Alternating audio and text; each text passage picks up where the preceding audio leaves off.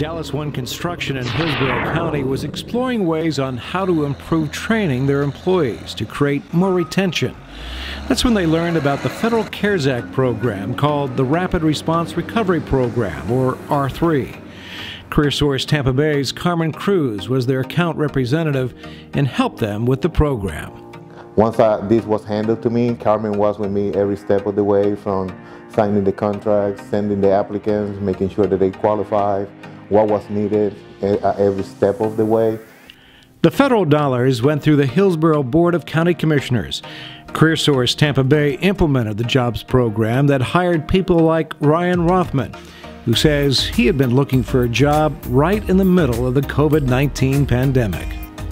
You know, I was not sure what I was going to do with my family, trying to support them, and you know, when this came about and the opportunity was there, it couldn't have been more perfect at a perfect time.